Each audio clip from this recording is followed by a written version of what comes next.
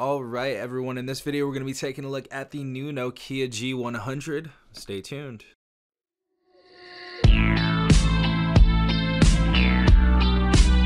right, everyone, hopefully you guys are having a good day. Hopefully everyone is safe out there. I did have this phone in my office for like almost a week. I know, I'm really sorry, but still, nobody has yet to unbox this or do an official unboxing or whatever of the Nokia G100 on YouTube. Now, this phone retails for $199.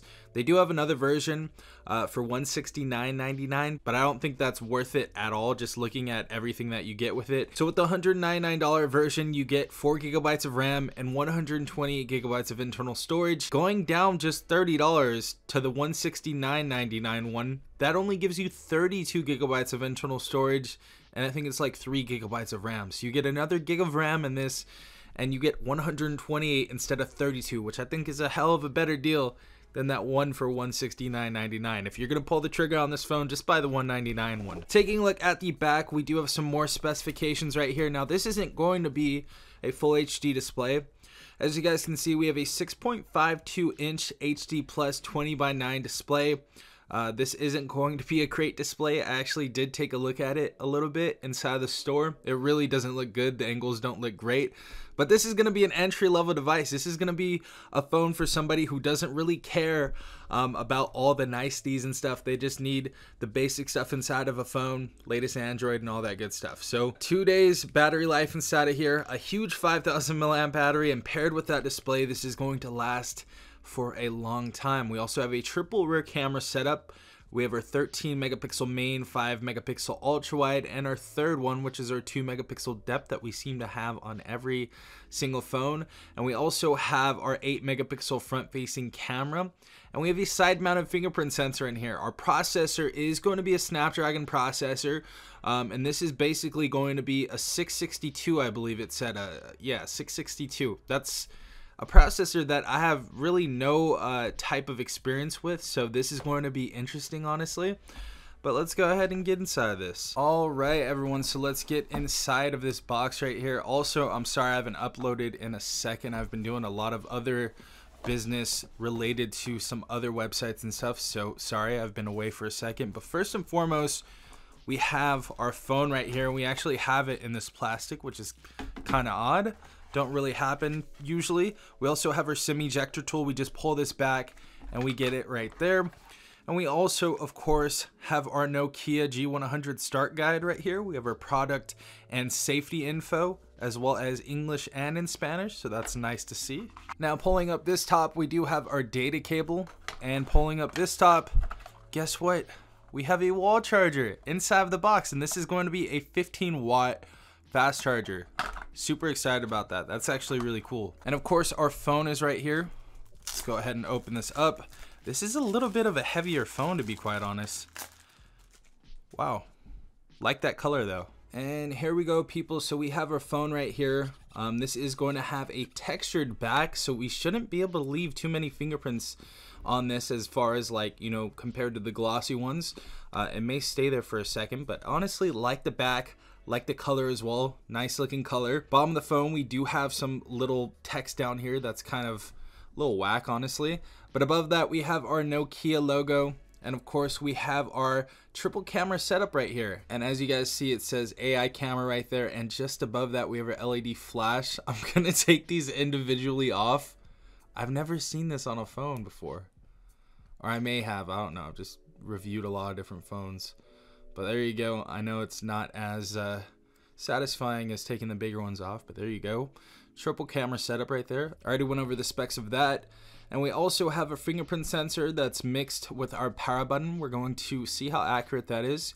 Also above that, we have our volume up and down rocker. Top of the phone, we have a headphone jack and a noise canceling mic. Always great to see one of those. Left side of the phone, we have our SIM tray. And bottom of the phone, it looks like we have a single speaker. I'm not thinking this is gonna have stereo, so let's just call that our single for now until we test it. We also have our USB Type-C port, and we have our noise canceling mic. All right, people, so we have the phone right here. We don't have the best wallpaper on here. Let me go ahead and put a better wallpaper so you guys can actually see. But as you guys can see, this is the display right here. We have some really big bezels on this device, so just keep in mind these are some fat bezels.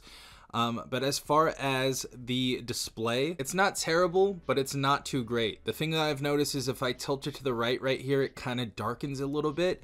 That's something that I was hoping that I wasn't going to see ever again past 2017 or 18, but it looks like we have that on this phone.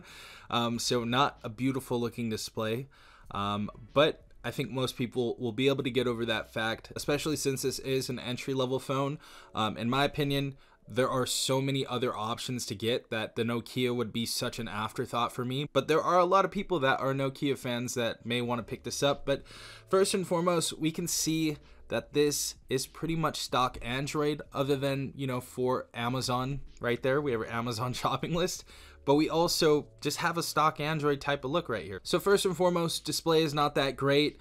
As far as getting into our drop down bar menu, it looks like we do have universal controls. We have our auto rotate, we have our Wi-Fi, we have our dark theme, our night light, our nearby share, our native screen recorder, and of course, data saver, extra dim, invert colors, hotspot, our screencast that's inside of there, bedtime mode, focus mode. We got all that stuff on here. I'm not sure if we have NFC. I'm gonna check to see if we do in a second, but this looks like a lot of devices are getting this type of look from Google. So a lot of these devices that are around the $200 to $250 price tag are coming out looking like stock Android right here with Google Assistant and all of that. So for the experience that you're gonna get on here, it's probably going to be pretty decent since it is stock Android. We're not using things like Bixby or anything, you know, any of these other third-party assistants or anything like that. We do have our Google messages right there as well. And obviously this is going to be a pretty stock Android experience, so I don't think it's going to be less snappy than usual with their 4 GB of RAM. Obviously the 662 that we see in here is going to be a little bit different of an experience since I haven't utilized that yet, but we're going to test that out with gaming, and obviously in the full review I'll let you know what we see in that. But I'm gonna go ahead and go into camera, and we're gonna take a photo and see how this looks. I'm not really expecting too much, to be quite honest, so let's see what we get out of here. Okay, that's a pretty nice shutter speed, actually. Pretty quick. So the camera actually looks pretty decent. So in good lighting, this actually looks decent with a quick shutter speed as well.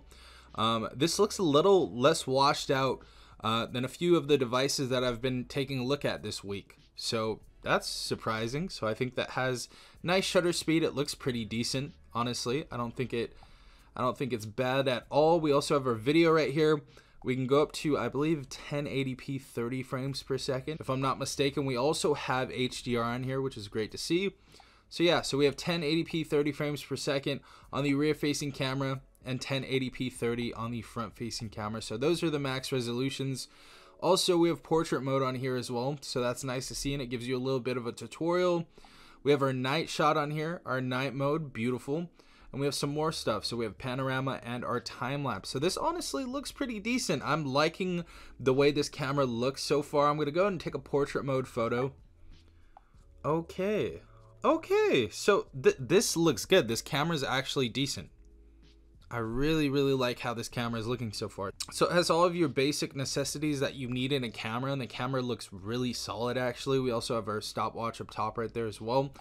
But the camera's looking solid. I would say it's even more solid than the display on this phone. So if you don't really care about displays too much and you can get over, you know, having like this TFT type of display, I don't think you guys are going to have too much of an issue with this phone.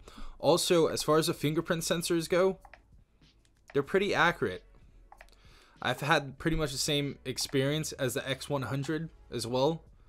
So it's been pretty accurate on here. The only other things that I don't like about this phone have to be the bezels. But everything on this so far looks pretty decent. But we're going to go and test out YouTube. We're going to test out the speaker on this device as well. We're going to call it a day. And if you guys have any other questions, let me know in the comment section down below.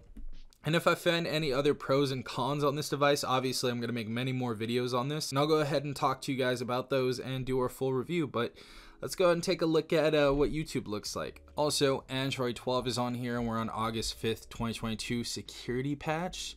So that is what we have on here so far. Not sure if we're going to get an update. I'm not sure how long this is going to be supported since this is pretty much an entry-level device. But Let's go and take a look at the video real quick. All right, here is how our display looks. Now this is going to be 1080p, as you guys can see in the settings right here, 60 frames per second. So at this rate, it looks really nice, honestly. Head on, you guys are gonna have a decent time with this display. I can notice that the speaker is actually pretty tinny on this device. Not like crazy tinny, but there's a noticeable tin compared to some other phones that are around this price tag that I've reviewed. But this doesn't look half bad at all, especially if you're just viewing it head on and you're not like playing a racing game or something like that and it gets a little bit darker right here. If you guys just watch, you know, movies and TV shows and scroll through Instagram and all of that, you're not gonna have a bad time on this device at all. Also, if you're just watching a movie on here head on, it's gonna be perfectly fine.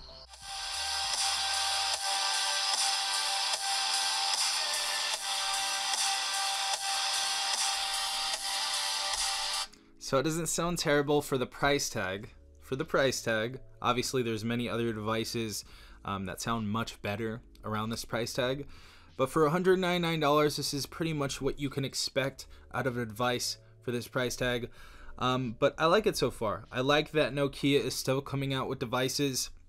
I think there are so many different options that you guys can choose. But if you guys are Nokia fanboys for some reason, I'm not trying to knock it or anything, but if you guys do like Nokia devices, if you like the look of this one, I could recommend it for $199, honestly. But the thing is, I can recommend so many more phones at this price tag. But this is looking pretty decent so far. We're gonna see how gaming goes on this device and everything. But you know, the only cons that I have on this device so far are the no NFC, the big bezels, and the display. That's pretty much it.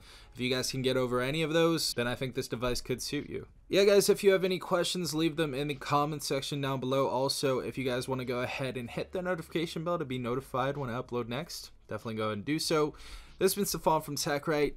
Peace out, Tech Gang.